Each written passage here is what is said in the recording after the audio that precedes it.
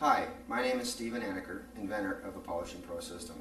The Polishing Pro system is a revolutionary system that combines our patented polishing compounds and pads and enables you to polish the surfaces of stone. This video is intended to show you how the system works and to demonstrate the types of results that you can expect by using our system.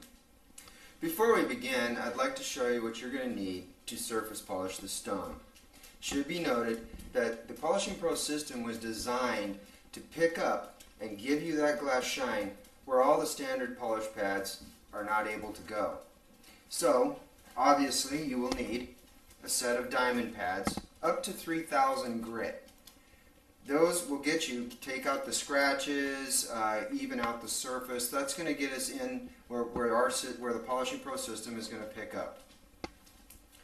You're going to need the Polishing Pro system. In your kit, you're going to have 3 pads, 6" in diameter, though other sizes are available. Everything from 2" up to 20" for floor applications.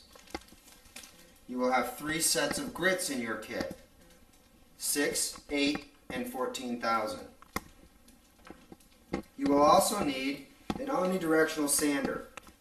This is to be utilized with the diamond pads to take out the scratches.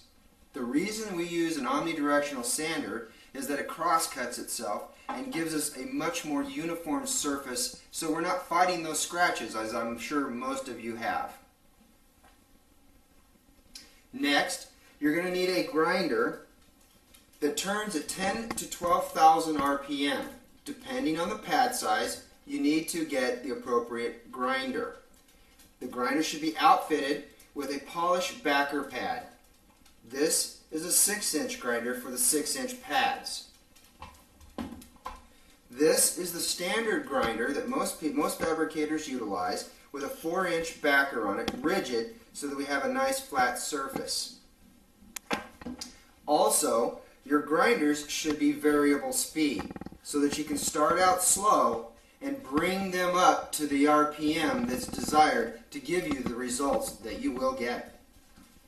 Next, you're going to need a spray bottle with water so that you can lightly lubricate the surface to keep the pad cool, to create a paste so you can get the compound spread evenly over the surface. You will need some acetone to clean the surface prior to starting, and also once you're finally done, to give you that beautiful gloss. A rigid nylon brush comes in handy because compounds are so fine that a rigid nylon brush with your spray bottle will help release those compounds that can be captured in small fissures in the stone. This will aid you in cleaning the surface. Next, for general cleaning, you are going to need some paper towels. For final cleaning, you're going to need a terry cloth towel to help pull that residue up once we're finished.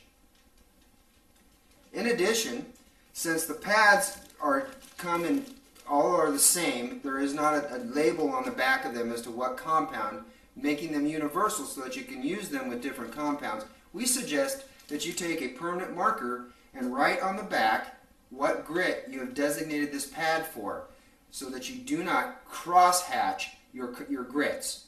This could be detrimental.